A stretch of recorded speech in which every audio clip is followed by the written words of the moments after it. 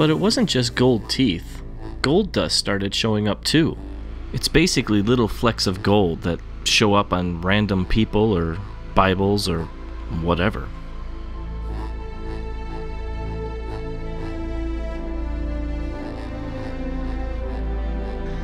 Or this guy, Joshua Mills. When he speaks, he literally gets covered in gold dust. An intern told me that when he picked him up from the airport, he didn't have a speck on him. By the time they got to the church, this is what he looked like. One night at a church service where I was filming, Harold and Kay Beyer, you'll meet them soon, are called forward to receive prayer. Now, the prayer itself was simply a prayer of blessing. Nothing fancy, just a God loves you and so be blessed kind of thing. While this is happening, they both get knocked out by the power of God. And once they go down, the strangest thing happens. Do you see it? I didn't see it either, until the people around them started pointing. Then I saw it. Right there, right where it hadn't been just 30 seconds earlier, was a pile of gold dust.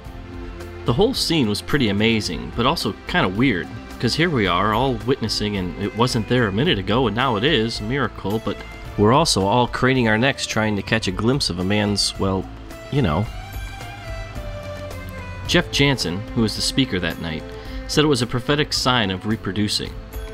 And while that's probably true, I still think it's proof that God's got a killer sense of humor. So let me introduce these two.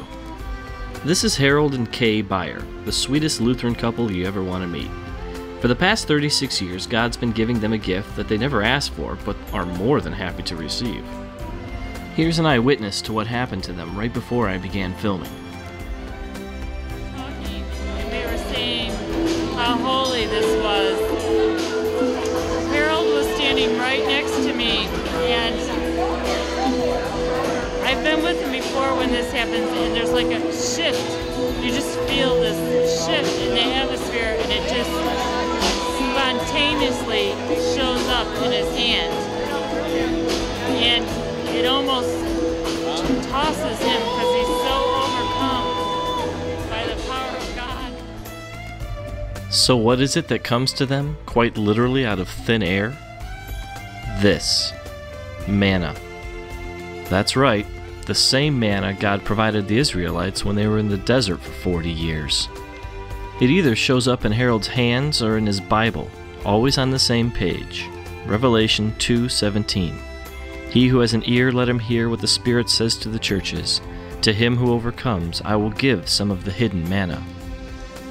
Now, I never would have believed this if I hadn't seen it happen, but I did see it happen. Twice. And apparently, this stuff has some incredible healing properties of its own. Which makes sense, seeing as it kept the Israelites healthy for 40 years, and this is pretty much all they ate.